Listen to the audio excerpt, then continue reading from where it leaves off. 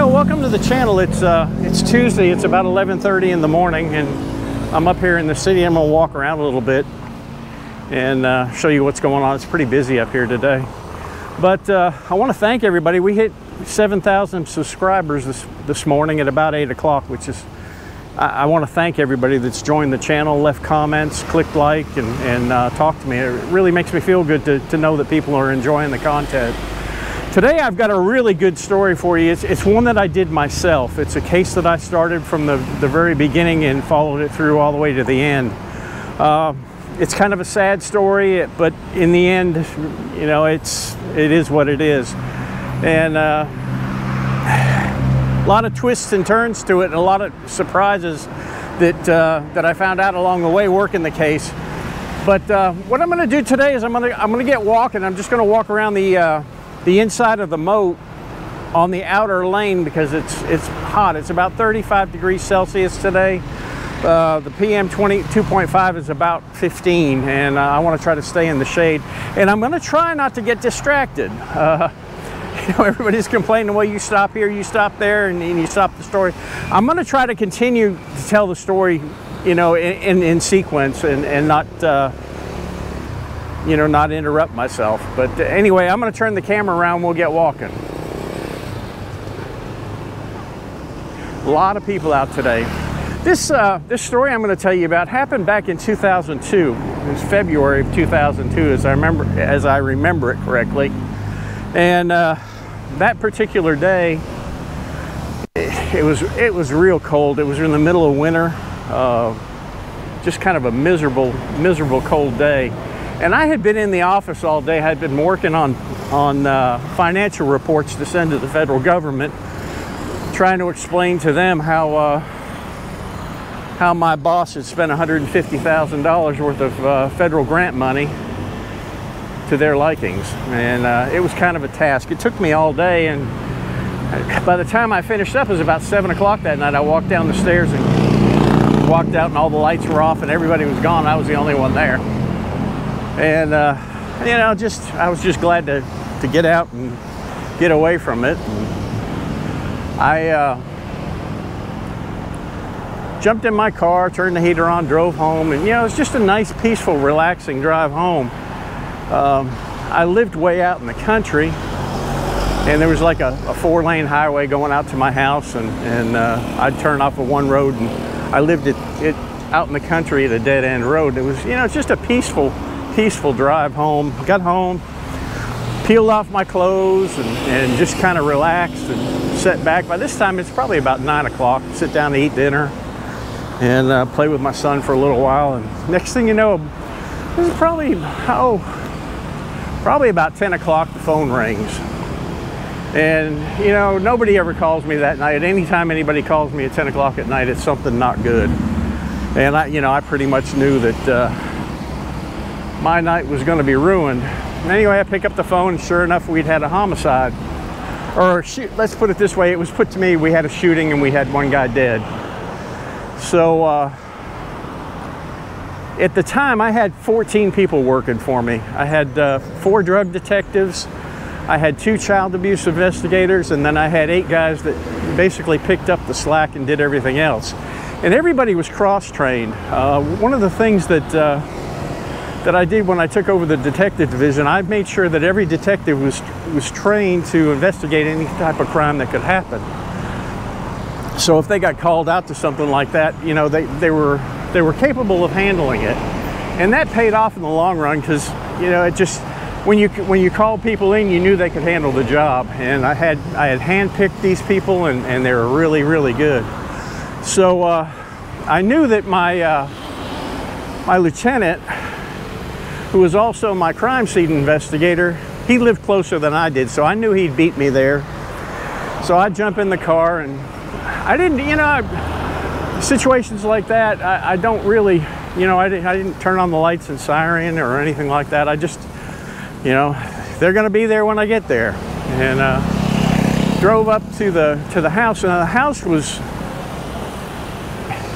in an area of town that was, I wouldn't say it was low class, but it was right at the edge of the city, and the city would never annex that road, and we used to get a lot of calls out there. And I knew mostly everybody that lived on that street. I had dealt with them at one time or another.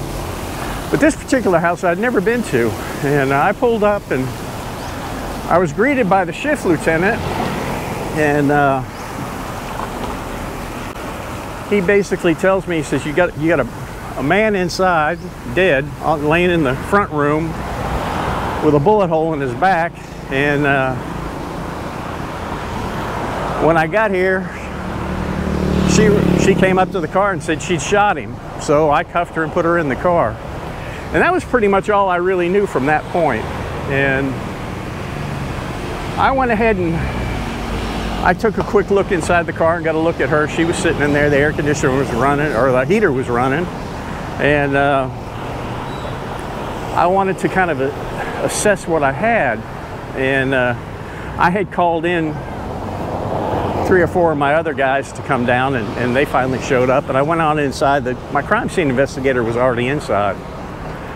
And you walked in the front door, and I'll show you a picture of the place right up there. That's the house, and the actual location is the trailer off to the right that you see there. And I had pulled into that driveway. And anyway, I walk inside the house, and you have to turn to the right to get to the bedroom. There's just one small door. And sure enough, laying face down in front of the bed was a body. A guy about, he's about 35 years old. And there was a gun on the bed. The bed was made. Room wasn't messed up. You know, everything was pretty much in order. And we looked around a little bit. We found 2 spent casings in the room in the short time that I was there, and they were off in a kind of an odd direction. There was actually two different directions that the casings had fell, which is kind of odd. And anyway, I left the place with my crime scene investigator, and I told him, I said, if you find anything, call me. And I went back outside, and I had the lieutenant transport her to our offices, and I had my other 2 guys follow him, and told one of them, I said, you sit there in the room with her, and the other guy set up the video surveillance, you know, where I could record the interview. So I hung around for a few minutes and looked around, and her mother who lived in the house right in front of the trailer came out and just said, oh, he's been beating on her, he's done this, he's done that, and you know, he's just a bad guy. And apparently they were separated, and they had been separated for a few months, and they had also been married twice. They got married right out of high school, and that got annulled. They both married other people and had children. She had a daughter, and he also had a daughter. And then those 2 relationships fell apart, and they got married again. So, you know, there was a history there.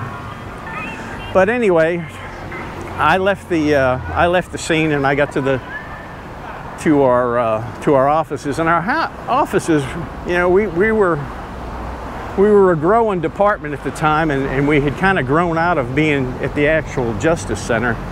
And what they had done is they had bought an old 2-story house that was right behind the Justice Center, and fixed it up, and those were our offices. And it worked out real well. I mean, we had plenty of space. We had plenty of office space. You know, it was pretty private. I had an interview room set up, which is something that we hadn't had for a long time. And so I walked in. I made sure that my 2 guys were manning the monitors of the video equipment, and everything was working. The tape recorder was working, the video camera was working, and we were getting good sound. And I told both of them, I said, stay in front of the monitor. I said, I'm going to go in and interview her, but I want you guys out here watching and listening. Which they were, you know, they were standing right there, and it was kind of It was an open area. You walked in the front door of our offices, and directly to the left was the interview room. And then you walked into a big open space. Well, they had set the equipment up in the wide open space. And one guy was still sitting in with her, and I had him come out, and the other guy was running the tape machine. So I walked in, and I read her rights, which is something that I do with everybody, and had her sign a rights waiver form, and it was no problem. And the way I do my interviews is I usually get them to tell the story 3 times. The first time, I let them tell it. I just let them spill it out, whatever they're going to tell me, and then we'll take about a 2 or 3 minute break, get some water or something, and then I'll have them tell it again. And I do this for one reason, especially in a situation where the incident has just occurred and they've not been able to form a thought process of what actually happened, or come up with some type of story that sounds legitimate that they think they'll get by with. Well, I had let a little bit of time lapse there, and she had pretty much come up with a story. Well, I start my interview, and I get through the first part of the interview, and I'm outside, and I get a phone call, and it turns out that the first call came in at 9:30, and it wasn't from her. It was from her boyfriend. She had a boyfriend that was pretty much the catalyst of all these problems that they were having. The husband was jealous of the boyfriend, and he is the one that actually called and reported that somebody had been shot. It turns out that the first person, after she shot him, the first person she calls is the boyfriend. And he's telling her, call the police, call the police. Well, she won't do it. So he finally hangs up on her and calls 911. And I hear this, and I just, I'm kind of floored. This isn't something that normally happens. And I go back inside the room, and I'm kind of, I'd already looked at her. She didn't look like she'd been beaten up, or didn't look like she was hurt. And then I started looking at her a little bit closer. And this is 9:30 at night. She's dressed to kill. She's got jeans on, clean shirt. And I look on top of her head, and she's got sunglasses on the top of her head. And everything just kind of clicked right then. She shot him, and she was going to haul ass. And no doubt, I have no doubt. So I went back in, and I started my questioning again. And this time I would stop her in different aspects and get her to explain a little bit. So we're talking, and she's telling me that basically her story was she had been at the hospital. Her father had terminal cancer, and she had been at the hospital, and he came up to the hospital, the ex-husband, or the estranged husband.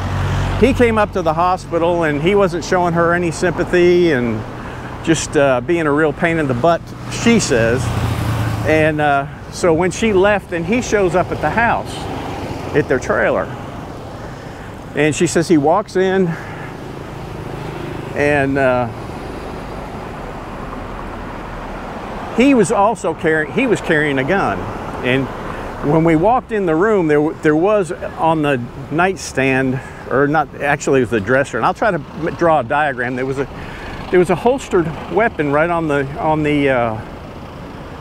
dresser in front of the bed. Now, we had the gun on the dresser, and then we had the gun on the bed.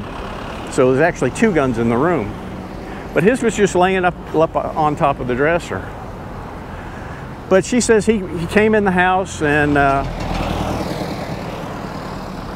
they were sitting on the couch, and she was getting ready to go to bed, and he was just, being mean to her, hitting her and pulling her hair and saying he was going to kill her and all this stuff. And he wanted his gun back. He had given her a Beretta, and she said he wanted his gun back. So she says that she walked over to her mother's house, which is about probably 50, you can see it. She walks in the back door, And the gun was on top of the refrigerator. She gets the gun, walks back inside the house, and when she gets there, and like I said, this is her story, he's sitting on the bed. So she says she sits down on the bed and they're sitting there talking. And again, she says that he gets up and he says, if I can't have you, nobody's going to have you, and I'm going to kill you and all this. And she says he starts to get up and she shoots him. Oh, and also by this time, my investigator on the scene had told me when he called me that the shot in the back, when they rolled the guy over, there was a bullet hole in his chest as well. So, you know, right then, I mean, it's just, things are just stinking real bad. You know, I know something's fishy here. So she says she shot him, and he kept coming towards her, and she shot him again. And then I said, well, why did you call your boyfriend and not call the police? She goes, I was scared. I didn't know what to do. The only person I knew to call was Joey, who was her estranged her boyfriend at the time. And like I said, he's the one that actually called us. So I take the statement from her. I check her hair. You know, she didn't have any bruises on her arms, no scratches, nothing under her fingernails. Just no marks at all. I mean, she looked like she was getting ready to just to go out on the town. So I finished the interview, and I wanted to go back in and pinpoint some more points to her, but I wanted to give her just a little bit of a rest, and then I also wanted to walk back out to see if my guys had found out anything else while I was in there. And when I walk out of the room, one of my guys who was watching the monitor says, she's nothing but a damn cold-blooded killer. And I just kind of shook my head, you know, and you know, agreed with him. Well, I finish up in the office room, and we're watching her. And I go back in to interview her again. This time, when I walk in, she goes, I heard that. I heard what he said. You all think I'm a cold-blooded killer. She goes, I want a lawyer. Well, the minute they say that, I have to stop talking to them. And I really, at that point in time, there really wasn't anything else she was going to tell me, so, you know, that I didn't already know. So I really wasn't too heart-struck about it. I was a little bit mad at my guys. They needed to keep their mouths closed. But anyway, I said, that's fine, that's up to you. And I called a patrol car to come over and pick her up, and they came and got her and took her to jail.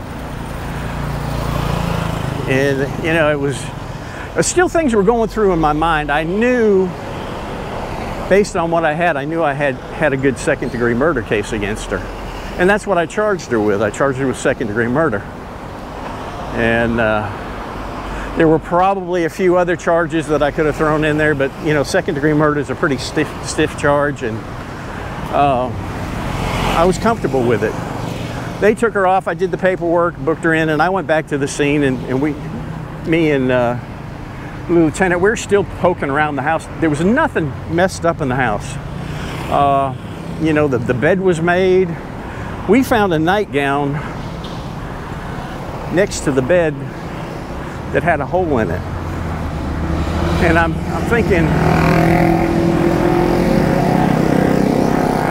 thinking to myself that she probably walked over and got the gun from her mother's house, hid it underneath her nightgown, and walked in and popped them. And I'm gonna cross the street and go over this way.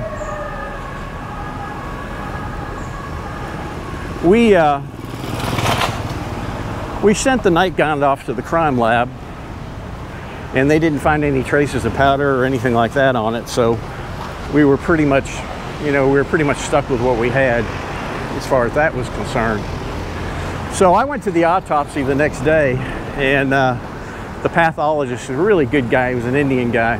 He did all of our autopsies at the hospital. And I hated going to those things because a lot of times we ate at the hospital and the damn morgue was right next to the hospital, and I swear that they probably used the same refrigerators to refrigerate the food that they refrigerated the bodies. But when we started doing the autopsy, he started in the chest cavity, and he pulls the bullet out and lays the skin out from the shot that came from the back, because it had gone in his back and it had lodged underneath the skin in the chest area, and there was bruising on the bullet, or on the skin in front of the where the bullet was removed. Actually, I think I should have stayed on the other side. Yeah, we'll cross back again. So, hello. Well, I'm okay, thank you. So the doctor says, without a doubt, this shot was fired when he was laying on the floor. And it's probably the one that killed him, because it took out quite a few organs as it came through. The shot that went through the chest, he said, was probably the first shot because of the amount of blood, but it was actually the second shot that killed him. There was too much blood on the round around the round that went in through the back for him to not be alive when that shot was found. So that, you know, that put a whole new twist to things. Well, you know, the family is claiming domestic violence. The mother's calling me saying what a turd this guy was, and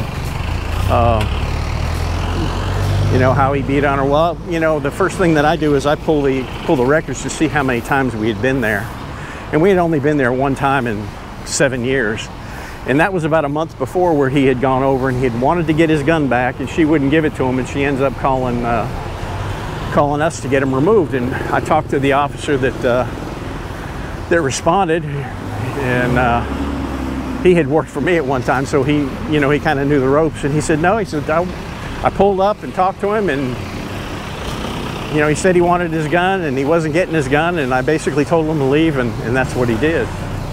He said he wasn't irate or, you know, mad or anything like that. And so I knew that was an issue that I was going to have to face. And I had pretty much covered my tracks beforehand, because I'd looked at her face, I'd looked at her head, and it was all on videotape. I mean, you could see it. So, you know, I had to work that avenue of it just to eliminate that. And I talked to a good friend of his who was his best friend, a guy by the name of Rodney. And Rodney came in, I interviewed him, and Rodney tells me that the victim would spend the night at his house sometimes. She'd get so irate and beat on him and scratch him and stuff that he'd escape to my house. A lot of times he slept on my couch. And I asked him about the gun, and he said, yeah, he had given her the Beretta. Matter of fact, he was there when he gave it to her. And but he said Brian wasn't that type of a guy. He was very, very easygoing, just a nice guy. And he said that she'd call him on his cell phone and just curse him and leave all kinds of nasty messages and all kinds of things. Well, I did get my hand on the cell phone from the parents, and sure enough, I played the messages back, and I mean, she was just, it was unbelievable the things she was saying to him and accusing him of, and it was really wild. So 7 days we have to have a preliminary hearing, and that's where we have to go before a judge and present our evidence, and the judge makes a decision whether there's enough evidence in the case to bind it over to the grand jury to go to trial. And that day I showed up My crime scene guy showed up, and I believe the medical examiner showed up, and that was it. That's all we really needed. She showed up. She had made bond. The judge set her bond something like $100,000, and her parents had made it. And she shows up, and she's got this attorney out of Chattanooga, and a lot of these people, they thought if they hired an out-of-town attorney, they were getting a better deal. Well, that's not always the case. This guy had, I'm not sure how long he'd been practicing law. I don't think it was very long. He was an ex-cop, and those are some of the worst kind. Yeah, just real cocky attitude. And you know, I'm game for that. I'll deal with it all day long. So anyway, we got through the preliminary hearing. They put me on the stand. They put the medical examiner on the stand. The defense put her mother on the stand, who basically said that she was aware that he'd beat her, and she'd been there a few times when they were fighting, and he'd jump on top of her and beat her, and just all kinds of crazy stuff. Well, that was pretty much all they had to throw out there. And the judge slaps the gavel and binds it over to the grand jury, which means that he finds that there's ample cause to bind the case over for trial. So after the hearing, I'm sitting in my office, which was not far from the courthouse, and I get a little knock on the door, and I answer the door, and these two older people, they're probably in their mid 70s or early 70s, come to the door, and it was his mother and father, and just the sweetest people you ever wanted to meet. They were upper middle class. They had, I believe he was the youngest of 4 children. They had 2 sons, and they had a daughter and him. And 2 of their sons worked for NSA in Virginia. You know, that spy stuff that Snowden used to do. But anyway, they came down and talked to me for a while, and you know, they were just heartbroken. You know, he had a daughter by another wife that was, I think she was about 8 or 10, and you know, this kid's going to grow up without a father. And it was just, you know, for me it was just heartbreaking. And we sat there and we talked for about an hour, and they left, and I started thinking, I said, there's got to be more to this case. There's got to be more that I can do, because second-degree murder carries a sentence of about 20 to 27 years. They usually end up serving about 18. And to me, hello, to me this was, hey buddy, you gonna come with me, huh? Little dog's getting after me, he's sniffing my feet. But this was, to me, there had to be more. I had to do more for these people than just let that slide. And so I sat down with my crime scene guy, and we looked over the documents, we looked over the statement, we watched her statement again, and sitting there. And a lot of times, when you mull things over 3 or 4 different times, you can get a better outlook at it. And that's what we did. And I thought, you know, in order to prove premeditation on a murder, you have to prove that they had pre-thoughts to commit the murder. You know, second-degree murder is when you grab a gun and shoot somebody. Premeditated murder is where you plan it, where you have forethought to plan out the murder, and it basically carries a life sentence. And I kept looking at ways to prove it in this case, and I thought, there's got to be something. And you know, I wanted to do it for the family. You know, the brothers came down, and they were just really nice people. You know, I talked to them for a while, and the sister came over and talked to me. And just great people. Well, I started thinking about it, and I took the case to the grand jury as it was, and I presented it to the grand jury, which is a 12-member panel that hears basically the same thing the first judge heard, and they make a determination whether the case will go on to trial or not, whether you have enough evidence, whether there's, you know, probable cause to believe that she committed the crime, and really they look at whether there's a good chance that you're going to be able to convict the person.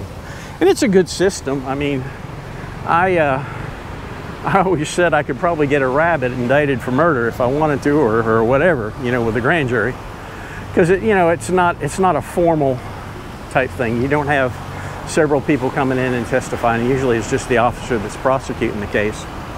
And anyway, I presented it to the grand jury, and sure enough, 2 weeks later they come down with an indictment for second-degree murder, and which, you know, I was happy. You know, I thought about it, but I thought there's got to be more to this case. There's got to be more that I could do. And I didn't stop. I just kept digging and digging and digging. And then it dawned on me. I was looking at the crime scene photos, and I keep seeing his gun on top of the dresser in a holster. And when we found the gun on the bed, it wasn't in a holster. There was no holster in the bedroom to be found. And I'm thinking, that pretty much proves, you know, if I can prove that that gun was in a holster and it was removed from the holster in the house, that,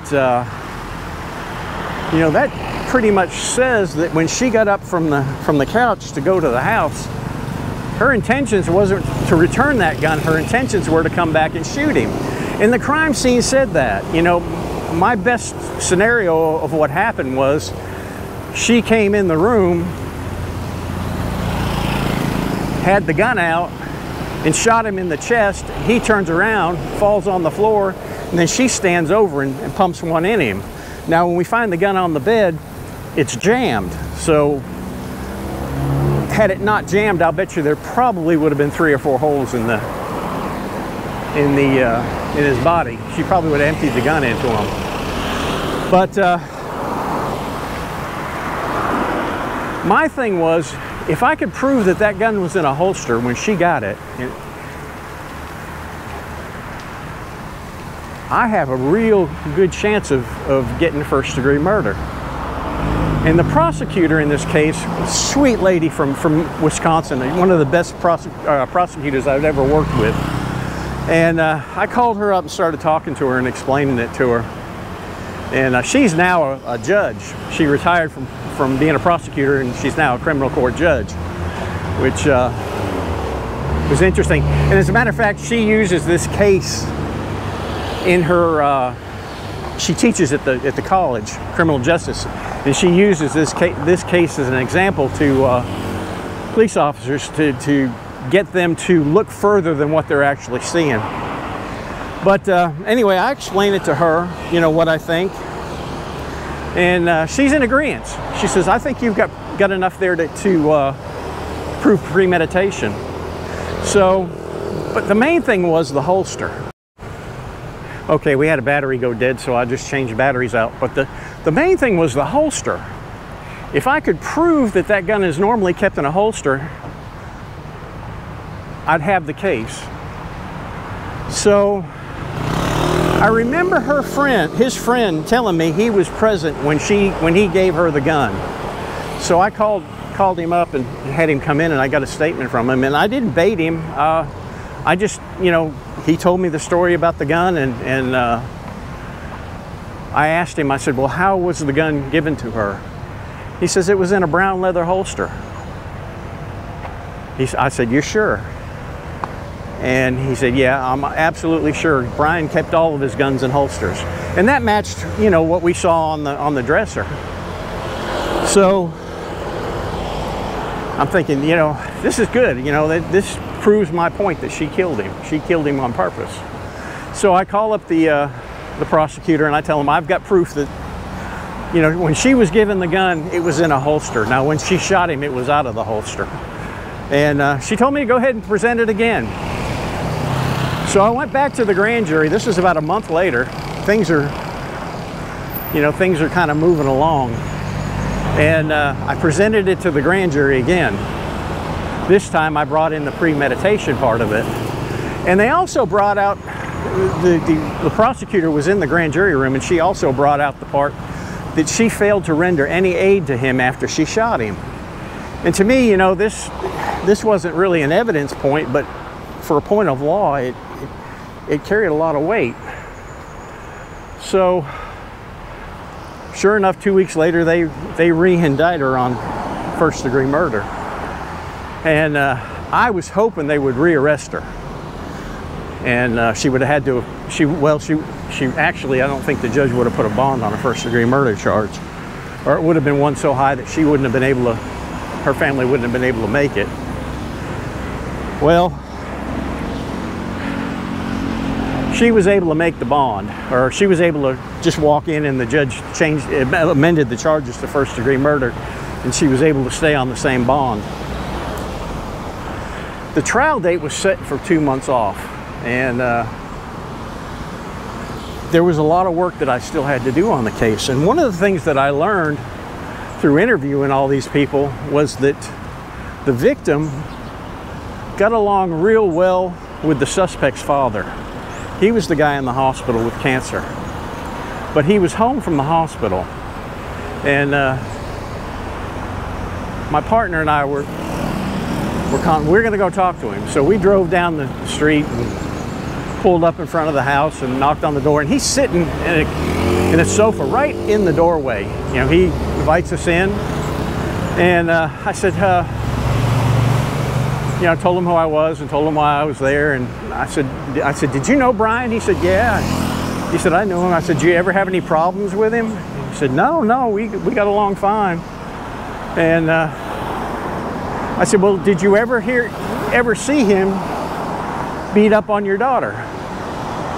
And he said, no, I just heard about it. I never saw it. And, you know, it may have happened. I just never saw it. And he was, you know, he was probably in his mid-70s. He was coherent, you know. I mean, he was on an oxygen machine and stuff, and he was talking to me fine.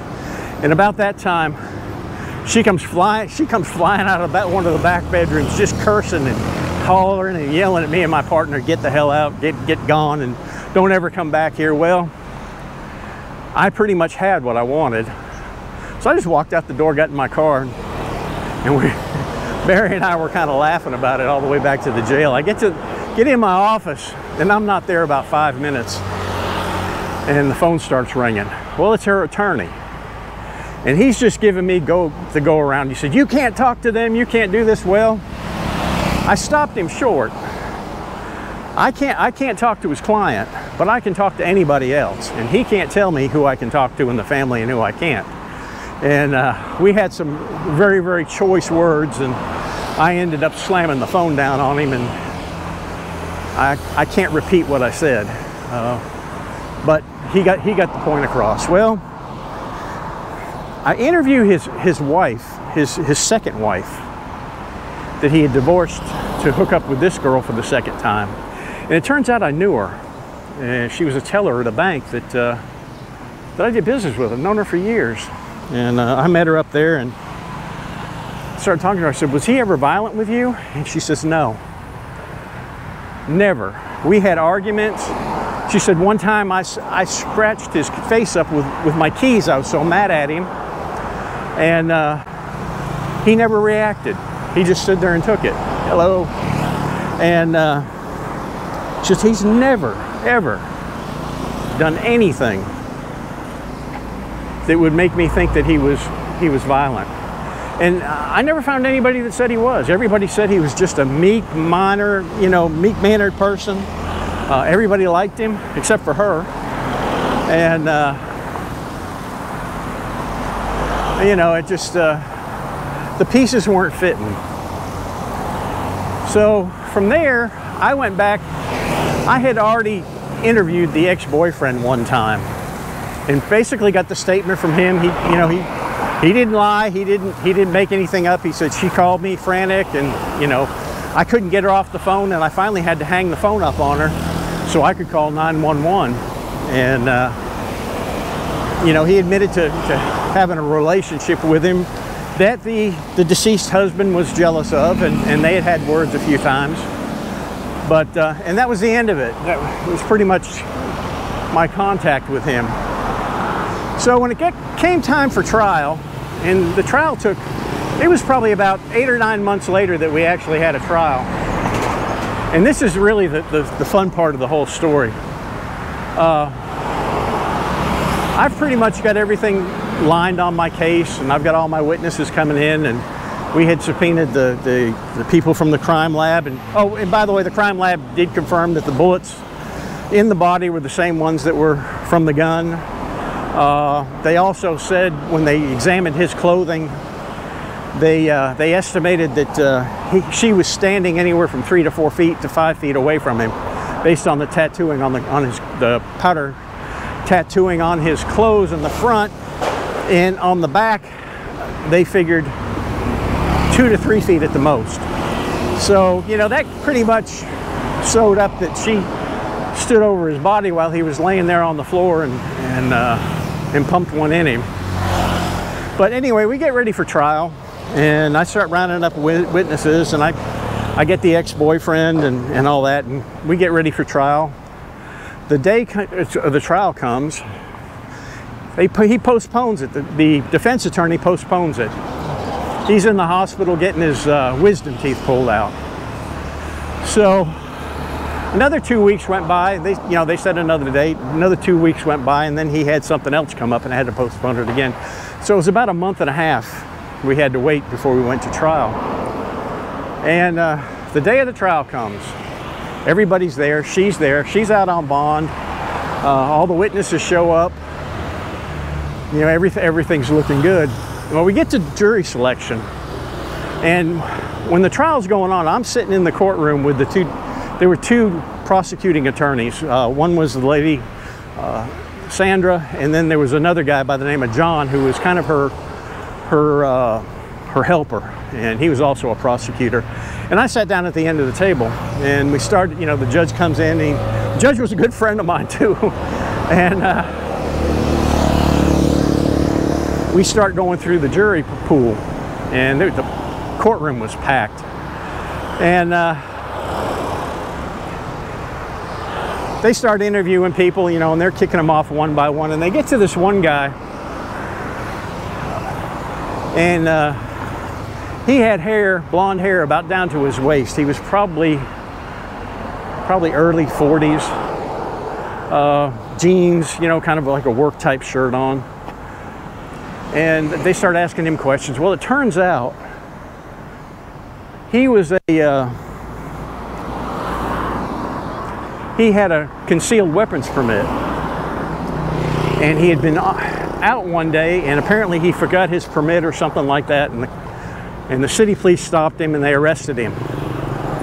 And you know, when he turned up with his permit, you know, they dismissed the charges against him and expunged the record. And you know, I listened to it, and I didn't I kind of looked beyond that. I looked at a man who was experienced with guns and carried one, just like my victim. And the long hair didn't bother me, you know. Obviously he had a job. He was married and had like 3 kids. And her attorney gets up, and he's smiling, you know. I mean, he's loving this guy. And he says to the guy, he says, "Well, you've been arrested." He said, "So you would have to agree that sometimes police officers make mistakes." Guy shakes his head, yeah. He says, "I'll agree with that. Everybody's human. Everybody makes mistakes." And he pretty much asked the question that, you know, the prosecutor was going to ask him, you know, would you have any problems in this case, you know, finding for a not guilty verdict if you found out that the officers had made a mistake? He said no. And I looked over at Sandra and I looked over at John, and they're both shaking their heads no. They don't want this guy on the jury. And they're going to kick him. And I said, "No, don't kick him. Leave him on the jury." They're saying, "You're crazy, Bill." I said, "Leave him on the jury, trust me." And one of the things that I have learned as a cop is sometimes you see things and you need to look beyond those things and look at the core. And that's what I saw in this guy. I saw he was a working man. He knew guns.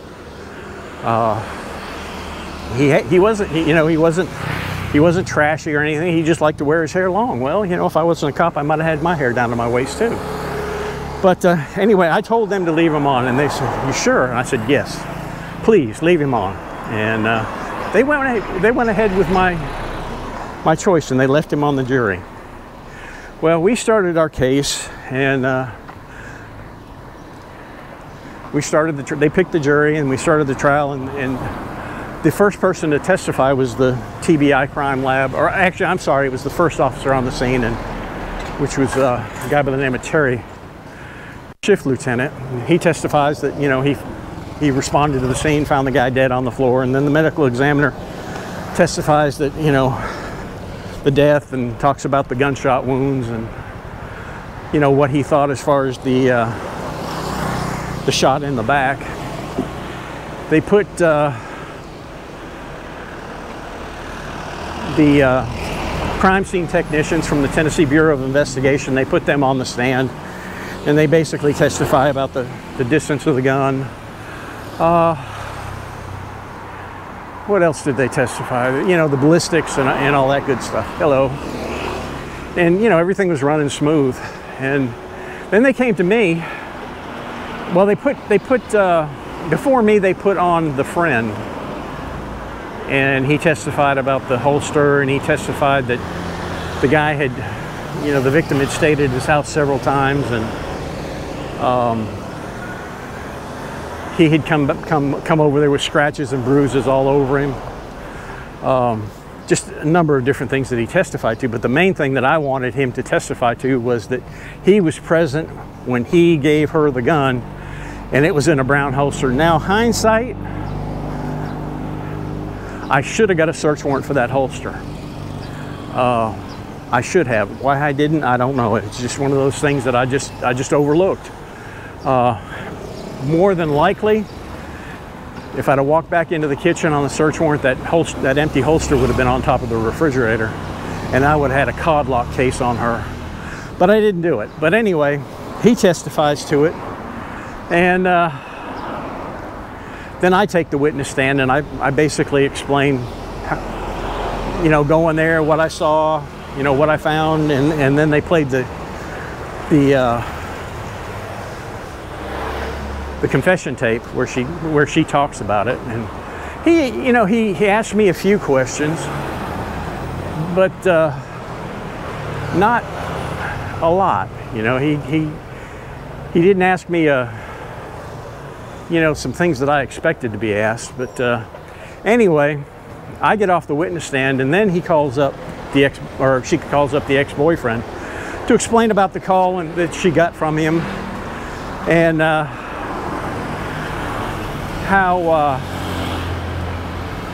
how he was actually had to be the one to call law enforcement. Well, the defense attorney, it's his turn to question this guy. He gets up, and his first line of questioning is what did Bill Burt do to pressure you into testifying?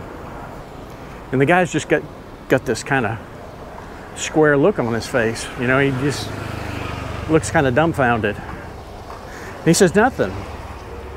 And then he goes on to say, well, you were just arrested by the drug task force about 3 or 4 weeks ago, weren't you? And the guy says, yeah. And he said, what were you arrested for? He says, well, possession of methamphetamine. So then he starts making the accusations that I had the drug task force set this guy up to put pressure on him. The judge just flies out of his chair. He's really upset, and he sends the jury out. And the prosecutor and the attorneys are both arguing, and I mean, there was absolutely, I didn't even know the guy had been arrested. So they have a closed hearing, and the prosecutor gets up there first, and she starts talking to him. She goes, did Bill Burt ever pressure you or talk bad to you or do anything to you? He says, no. He says, I haven't seen Bill since the time he came to my house and interviewed me. He says, as a matter of fact, I saw him right before court here and he bought me a Coke. And the judge just starts laughing. And this guy, this attorney is sitting over there just chomping at his teeth. And he gets up, goes through his routine again about the conspiracy that I had the guy set up by the drug task force. I didn't even know who the drug task force guys were at that time. You know, it was just bullshit. And so after that, they decided to take a break. And we're pretty much done anyway. We pretty much had put all our witnesses on. And the judge at that time has the opportunity to close the case out there and render a directed verdict of not guilty. And you know, the defense attorney, he got up and argued it, and you know, the prosecutor got up and argued it, and it lasted about 10 minutes, and that was the end of it. And then we broke, and went and had lunch. We come back from lunch, and they start their case. Well, the first person that they put up on the witness stand is the mother. And I had already testified that I had subpoenaed the records from all the hospitals in town to see if she had ever been assaulted or ever reported being assaulted. I found out who her doctor was. I subpoenaed records from her doctor, and they all came back no. There wasn't anything. But anyway, the mother gets up there and says that he used to beat her, broke her nose, and you know, blackened her eyes, and all kinds of stuff. Just crazy stuff. And you know, the prosecutor gets up and questions her, and you know, kind of asks her in detail, and you could tell she didn't have answers for the questions. And they ended up, she got off the witness stand and came back down. They had her ex-husband testify, and he was a real dirtbag. And he gets up and testifies that during their marriage, he beat the shit out of her, and he actually says this on the witness stand. The judge about goes off on him.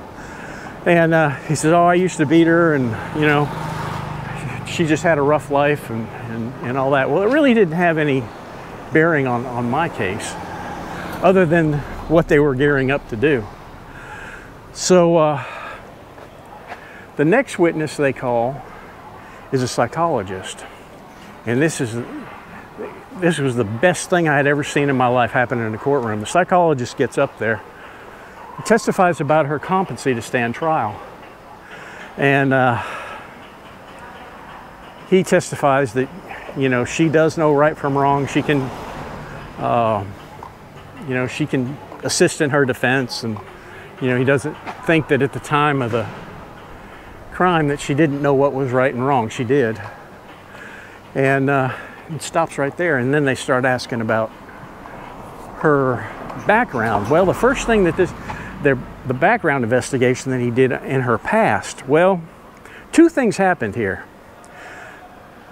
In a court case, the prosecution, anything that they're going to enter, the prosecution and the defense, anything that they're going to enter into evidence, they have to supply to the other attorney. Anything that we did, we had to give to them. Anything that they were going to bring up in court, they had to give us long before the trial. The slick defense attorney, he thought he was going to pull a fast one. And all he did was send over the part of the examination where she was competent to stand trial. But this doctor had done an evaluation of her in her past, her background, and her marriage with him. Well, he starts getting up testifying about what the ex-husband was like. You know, how he beat her and, you know, all this. Well, they just, you know, the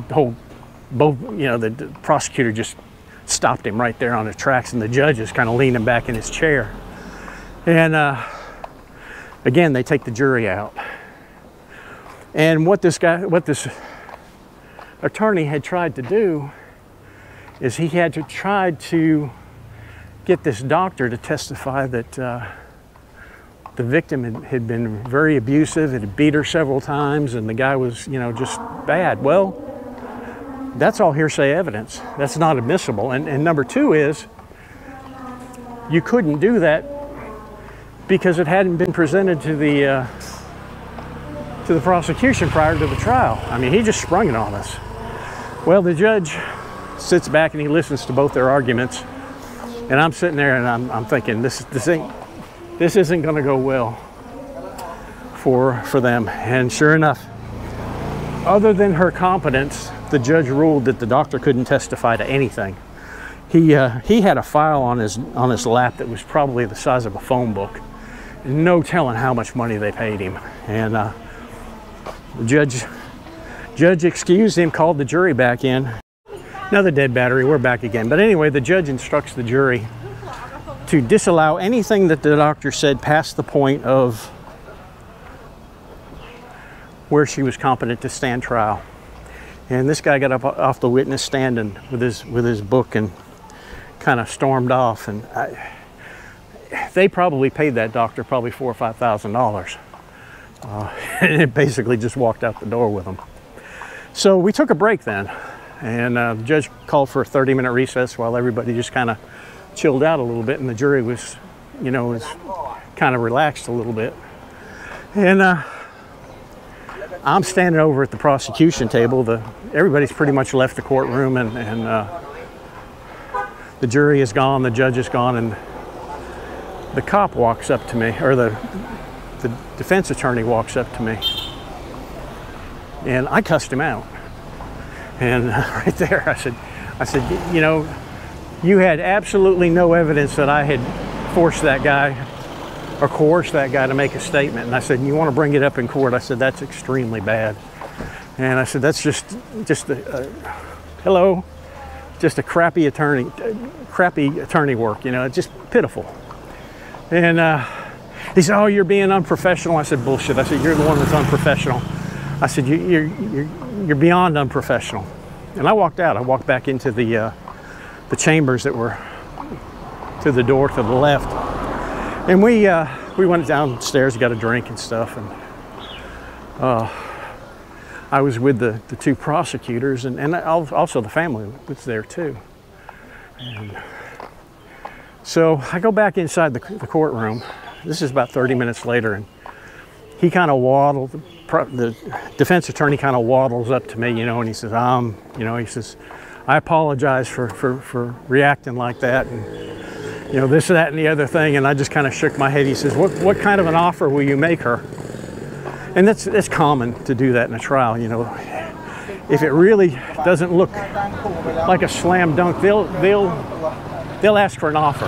And a lot of times we'll give them one, you know, because we don't know how that jury's going to turn. It takes one person to hang a jury. And, you know, oftentimes we'll roll with the punches. It's kind of ironic. I'm right in front of the old woman's prison. But I told him, I said, well, let me go talk to the family and talk to the prosecutors. And the family was in the next room. So I walked in and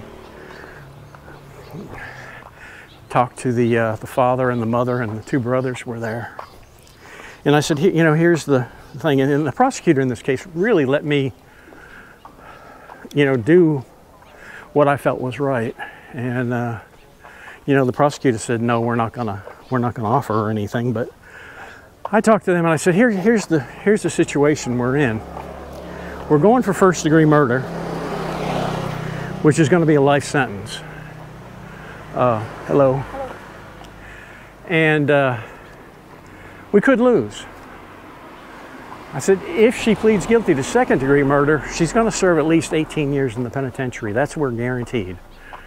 And, you know, they kind of looked at it and they said, what do you think, Bill? I said, well, based on what I've seen happen in the past, you never know what a jury's going to do. I'd say go ahead and take it. You know, let's go ahead and make that offer. And they were agreements. They understood. They weren't heartbroken or anything like that. And prosecutor was agreeing with it, because that would have ended the trial right there. She'd have been found guilty and she'd have been sentenced right there. So I go back out into the courtroom, and I bring him in, bring the defense attorney back in, and I said, we'll give her second degree. She pleads guilty to second degree. And they can have a sentencing hearing and pre-trial hearings and investigations and go from there. And he said, well, I'll go ahead and I'll offer that to her. And I was sitting there thinking, I said, I bet she don't take it. She's real cocky. And he comes back in, and about 30 minutes later, I could see him over there talking. Both him and his assistants are talking to her like no tomorrow. And she's just sitting there shaking her head, and I knew it. He comes walking over and says, she's not going to take it. She's going to roll the dice. She thinks, you know, we think we've got a good case. And I said, go ahead, roll the dice. And things went on. They had a couple of character witnesses for her, and then the only person left to testify about the abuse was her. And the last thing a defense attorney wants to do is put their witness on, or their client on the witness stand. Well, buddy, he didn't have any choice, because the good old doctor could not testify to the abuse, and she was the only one that could. And he put her up on the stand, and they went through all the whole routine. They reenacted the shooting on the floor in front of the jury box. And you know, I had pretty much explained my point of view, and they were just, the jury wasn't even paying attention to her. They just pretty much had discounted just about everything she was saying. And then the prosecutor gets hold of her and really just does an excellent job of discrediting everything that she says about domestic violence over the years. And then she brings up the ex-boyfriend. And this is something that I didn't know. The prosecutor had found this out. She had gone to a place about 300 miles from her hometown, and she had got stuck. And she didn't have any money to get home. She'd gone there to see a guy. And she calls her ex-boyfriend to wire her money to get home. She tells him that she was over there seeing some friends. Turns out she's over there seeing a man. And when she said that on the witness stand, I kind of looked over at him, and his eyes just rolled, because he drove over and gave her the money to get back. And it was just a cluster from that point on. I mean, their case was just dissolving.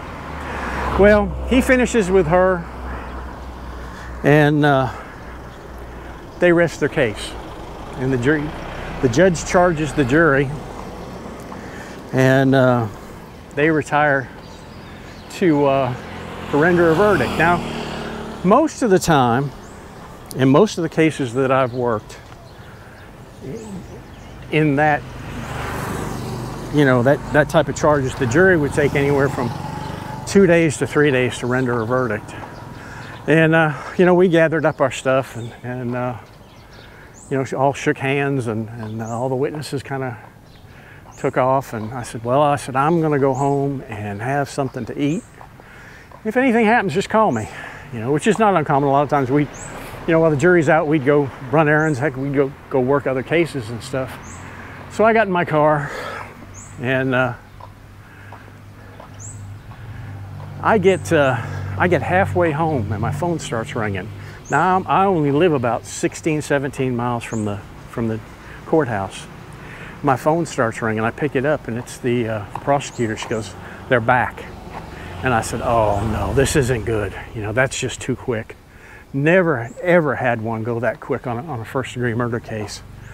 And I said, "I'm on my way." And I whipped the car around in the middle of the road there and started headed back just as fast as I could. I bailed out of my car in front of the courthouse, and ran up the stairs and came in the back door of the courtroom.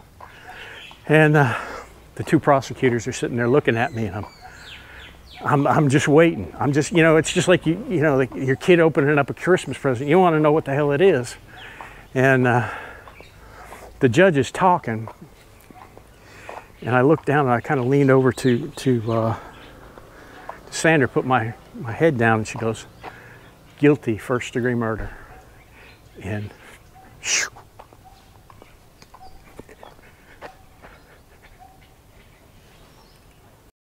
I was just shocked. You know, I looked over at her, and she had this look on her face of just gloom, you know, and just crazy. And when I sat down, the prosecutor leans over and says, "Bill, the guy that you wanted to throw off the jury?" I said, "Yeah." She goes, "He was the foreman of the jury. He got up and stood up and pointed his finger at her, called her name and told her she was guilty of first-degree murder." And I just about freaked. I said, "There you go." Oops, I just walked back here. I'm going to shut this off and walk the other direction.